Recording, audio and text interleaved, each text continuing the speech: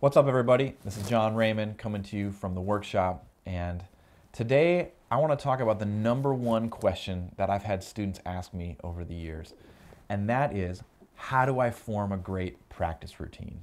So what I want to do is provide you with a three-part practice routine that I recommend to all students that's going to help you make the most of your practicing so that you can become the best jazz musician that you can be.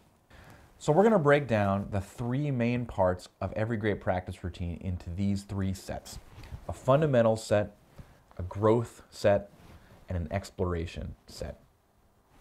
With regards to fundamentals, the three things that you want to think about as you're working on fundamentals every day are sound, technique, and flow or fluidity. If you do a myriad of exercises that can work on those things, and those are your primary goals, you're going to be developing the fundamentals, the foundations of your instrument, so that anything that you're trying to say from an improvisation standpoint, you can actually execute, right? You have the facility to make it happen. That's why that fundamental set is so important. Don't forsake that, because a lot of people will try to get straight to the music, straight to vocabulary or transcribing and tunes, and that's all really good. But if you don't have that foundation on your instrument, you're not going to be able to execute the things that you want to go for. Next, we have to have what I like to call a growth set. And this is really your opportunity to work on three things primarily. One is language. Two, you want to be working on style. And third, you also want to be working on music, learning tunes, right? So first, with vocabulary, you always want to be developing vocabulary when you practice on a daily basis. This can be lines or ideas that you've taken from transcriptions or heads or anywhere, right? And you want to be putting these things in all 12 keys, modulating them chromatically or in whole steps or around the circle or in whatever way you'd like. You want this vocabulary to start to become something that day, after doing this over and over again, this stuff starts to become part of your everyday language as an improviser.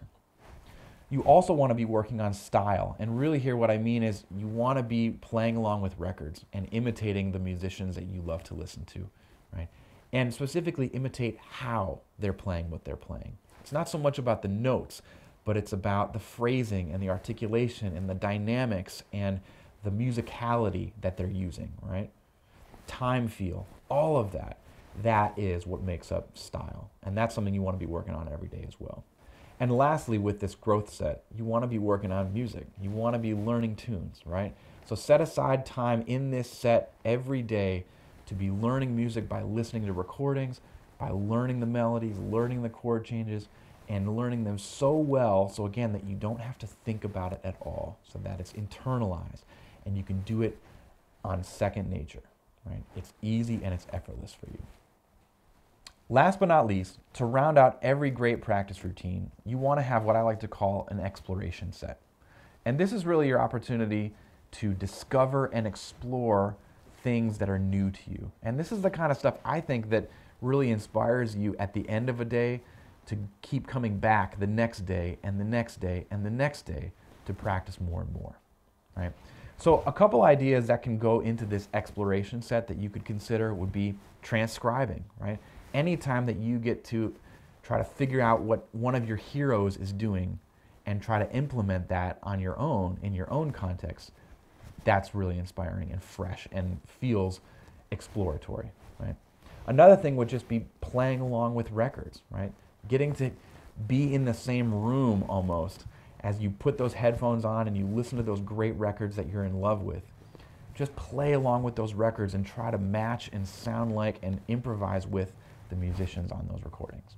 And lastly, you can take any improvisational concept that you're working on and try to go as deep as you possibly can with it, right? Some of my favorite times for me when I've been practicing have been when I've been able to take a single idea that I've taken from somebody or some recording, whether it be a melodic idea or a harmonic idea or a rhythmic idea, and really try to use this in as many different ways as I possibly can and work on it so much, so deeply, to the point that I feel like I have complete freedom with it. That's where you want to get to with this exploration set. So to wrap it up, we've got 3 parts of our practice routine every single day: a fundamental set, a growth set, and an exploration set. This will help you have a really well-rounded practice routine where you're touching on everything that you need to get to as a musician, that helps you build your arsenal of tools every single day. If you like this video, please like it or share it with anybody else that you think would enjoy it. Feel free to comment and let me know if you have any questions about anything. I'd be happy to help, and we'll see you next time.